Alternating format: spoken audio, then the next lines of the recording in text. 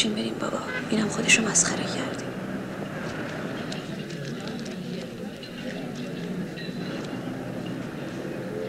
اجازه میدین چند لحظه؟ خواهش میکنم.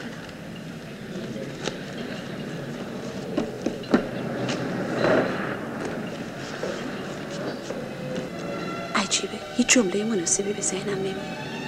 شما سیگار میکشین؟ نه.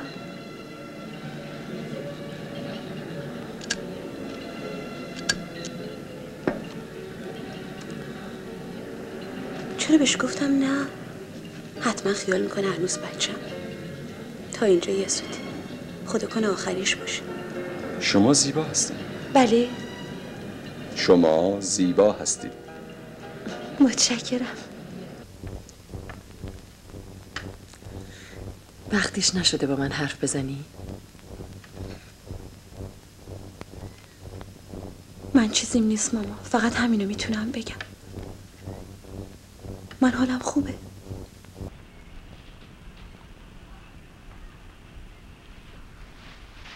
خب دیگه چی؟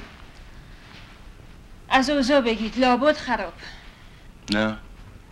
چرا خراب؟ نه؟ یعنی خوبه اوضاع؟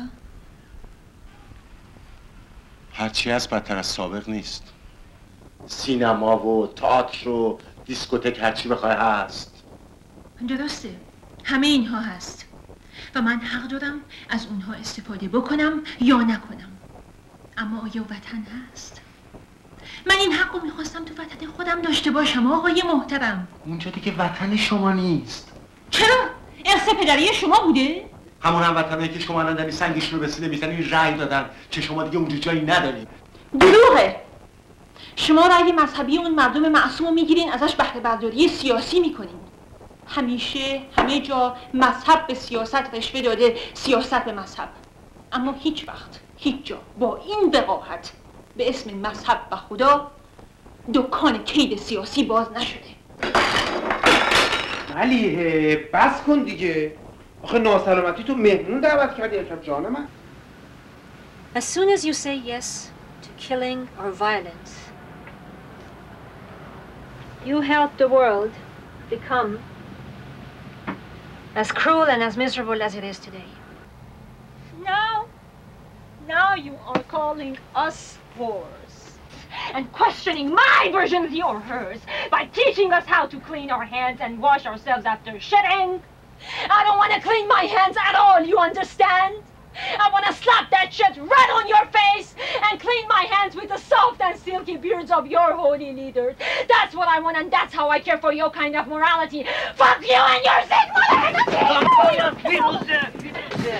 mother! How come that light shines upon your heart and not mine? Doesn't that prove that there's no light at all? Isn't light supposed to illuminate, no matter on what or whom? If only that light could illuminate my heart too. If only that light not be so selective in its illumination. But never mind, keep on praying.